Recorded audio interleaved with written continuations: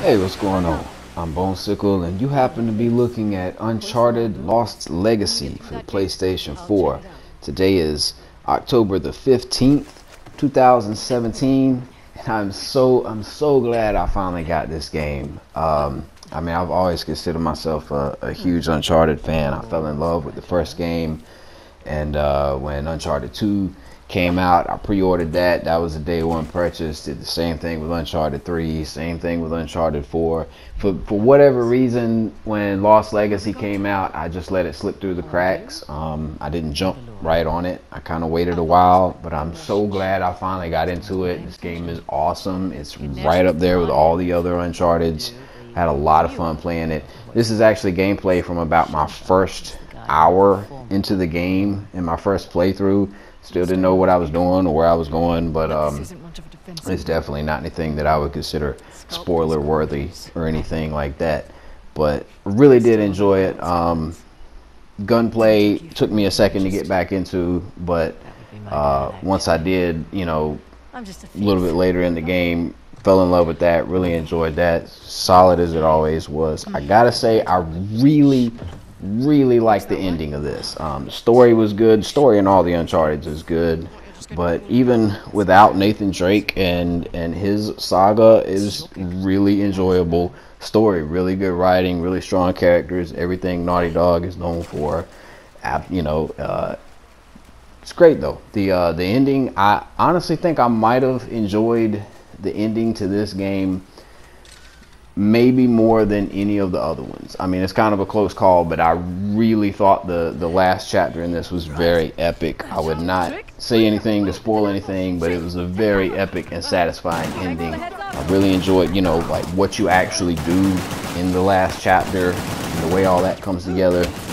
So it was a really satisfying experience. So at this point though, I mean, this is what I've been playing pretty much all week, and I have definitely I want to say I've pretty much gone through 2 entire playthroughs. Of course, I did my first playthrough like normal with just, you know, completely blind and not really worried about trophies or whatever, and then go through a second playthrough trying to do a little bit of cleanup and everything. So still need to play through on crushing.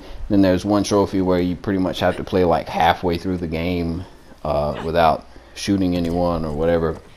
So I'll mess around with that eventually and pop the platinum. Those are the last 2 trophies that I have at this moment.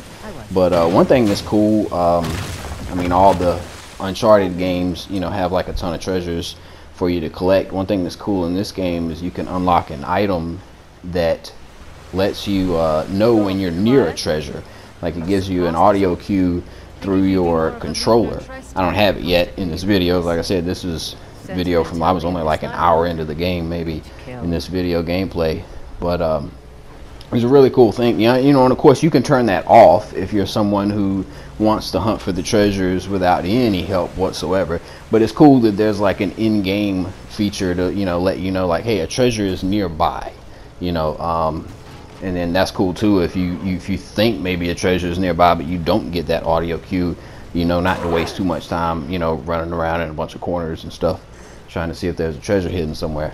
So that was pretty cool. Another random cool tip, not tip so much, but just a neat thing that the game does is on the home screen, like the menu, that updates. I don't know how many people will actually notice that, but like the further you play through the game, the more stuff accumulates on the table and in the background of the main menu screen where you select, you know, whether you want to start another new game or continue your game or go to options or whatever. Like that whole home screen or whatever, like constantly updates with stuff that your character and other characters have interacted with throughout the story, like as you play. So that was a really neat little touch. I don't, you know, it's not a big deal to a lot of people, but I thought it was pretty cool.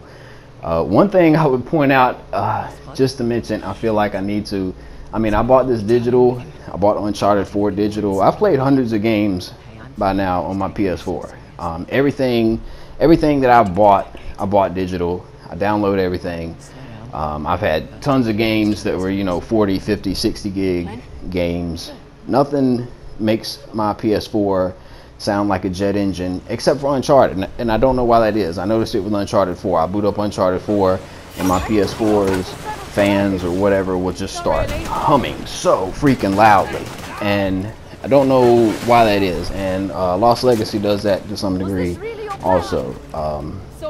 So I don't know. I feel like I need to mention that. And, you know, I don't know who might come across this and listen to that, or you know, that'll be important or what. But anyway, also been playing a little bit of Hustle Kings this week on the PlayStation 3, which was free this month in North America for PlayStation Plus subscribers.